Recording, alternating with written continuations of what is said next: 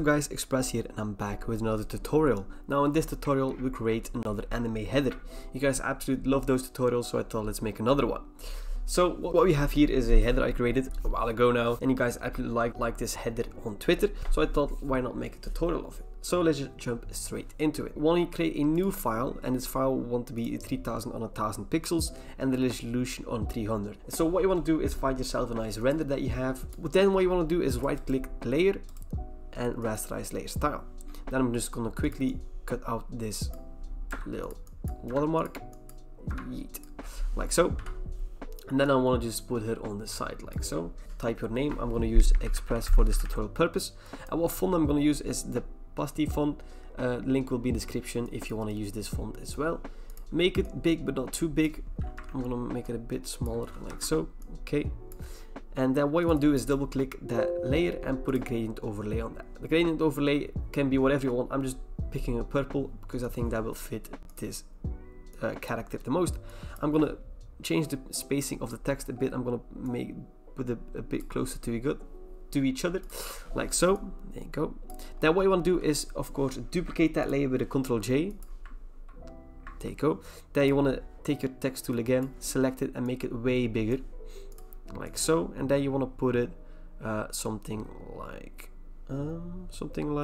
then you want to right click and rasterize type, and then right click again rasterize layer. And then you want to go to your polygon tool, select the P or whatever, select the middle letters and remove them from the layer. Then you have something like this. You want to put that layer behind your render, is duplicate your text again, I think for the last time, yeah. And then you want to select that again and make it a bit bigger. Then you want to put that in the middle as well.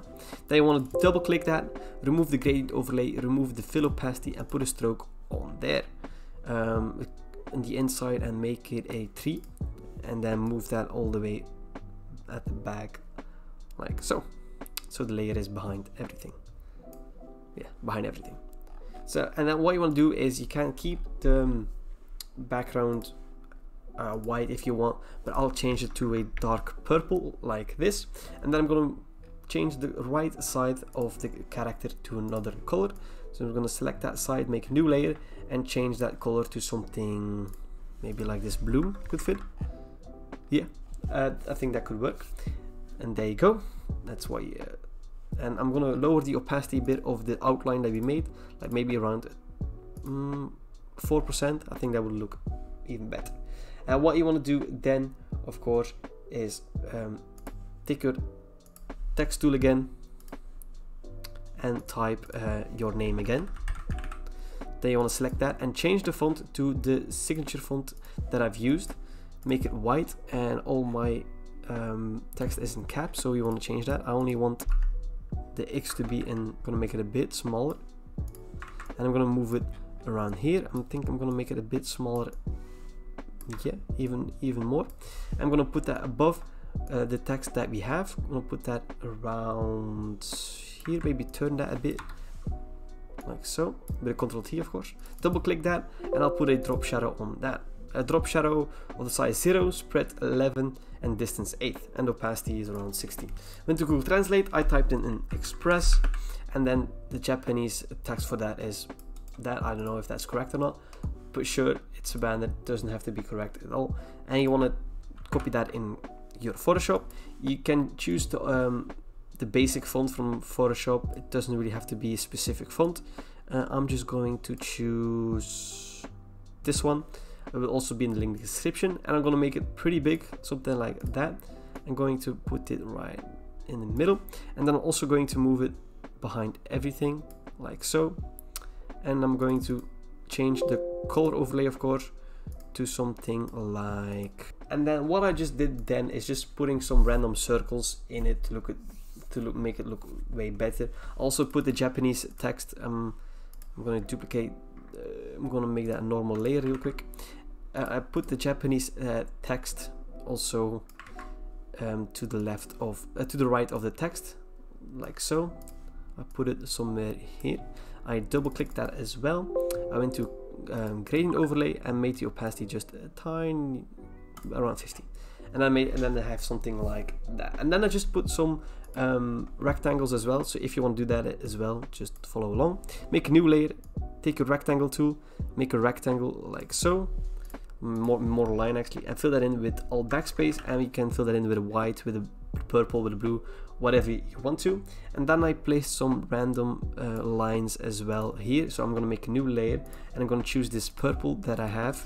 I'm going to make a line right there, and then I'm also going to put one here, and I'm going to make a small one right there, like so. I think that has a nice look to it. And I've put some circles with the elliptic tool with just a white color. I hold it in Shift and Alt, and then you have a perfect circle. And I just went Alt backspace, and there you go. And then I've made little circles next to it the same way, and then I've placed some bigger circles like so, and then I've have this brush that's normally in everyone's Photoshop. It's by special effects brushes, and you have this Kyle screen tones, and normally this is in the latest Photoshop. So if you have the latest Photoshop, you will do this. You can do this as well. And you have this brush, you make a new layer, and then you have a little dab at the top, and you have this little effect as well. I'm going to make it a bit bigger. I'm going to put one there as well. I'm going to put one here as well, and then yeah, you can put some little circles like so, and then I'm gonna move the opacity like a 38, and you'll have something like that, something like this. I think that looks pretty nice in my opinion. And then what I also did is I went to Google. This is Jujutsu Kaisen, there you go, and I went to their anime list, so what the anime is about really. So I'm just going to copy this, going to close that down, and now go to my text tool, make a little rectangle, make the size of the font like a 4 or something like that, and make the font something basic like Arial or something like that. I'm going to paste that in there. I'm going to move that text all the way up like so, so it's above the render. I'm going to make it a bit longer like so. And then what I also did then is double clicked that specific layer, and I put a little drop shadow on top of there and made the distance like really close, around 4. There you go. And I think that fits somehow, but that doesn't always fit, so don't always put random text on your headers. Sometimes it looks nice, sometimes it doesn't. So, and then I just put some light effect behind the character. So make a new layer behind the character, take your brush, make it a bit big, put the hardness on a 0 as well, like so. And then I'm going to have like this bright blue as well, and make the brush a bit bigger like so, putting that like so. And then I'm going to make a new layer above everything, take the color purple, like a bright purple, and have little dabs everywhere on the banner like so. I'm going to put that on the screen, and I'm going to lower the opacity, and then I'm going to do the same thing again but with a bigger brush like so, and I'm going to put that on the overlay and lower the opacity as well. Okay, I'm going to do that again, but with a darker purple. Maybe that's too dark, something like that. I'm going to brush in the sides on new layer like so. I'm going to put that on normal, and the bottom as well like so. Okay, I'm going to make a new layer again with the brush with a white color. Just going to have a little dab on top like so, and that automatically spices up your banner in my opinion. Some lightning can always affect your banner. I'm just going to click this little circle, and then it's going to pop out all your or adjustments that you can do. I'm going to click on brightness and contrast. Going to pop out the contrast and the brightness a tad. Then I'm going to vibrance, pop up the saturation and the vibrance as well. What you can do then as well as hue and saturation, you can change the color to anything that you like. Maybe like I'm going to make it a bit more bluish. I think that would fit, and put some couple of dots like so. There you go. I think that looks really nice. So yeah, that is me simplifying that header that I made. I've done some other things with it. I've put some particles in it, more light effects, camera raw filter, anything.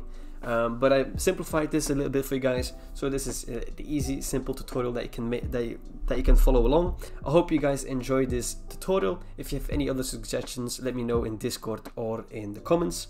I'm happy to hear you guys what you want to see in the future. I have some couple of these that I think you guys would like, and I see you guys in the next one.